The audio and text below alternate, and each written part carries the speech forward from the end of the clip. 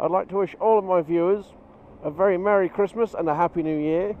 I hope 2017 turns out as a better year for all of us, as we've got to admit 2016 has been a bit shit. So thank you for the views and the support and the messages. The couple of you I've actually met. It was lovely to see you. Hopefully, fingers crossed, I'll be riding some nice new things next year. Anyway, hope you all don't get too pissed New Year's Eve, because fuck knows I will. And look after yourself. Good tidings to you all. Cheers.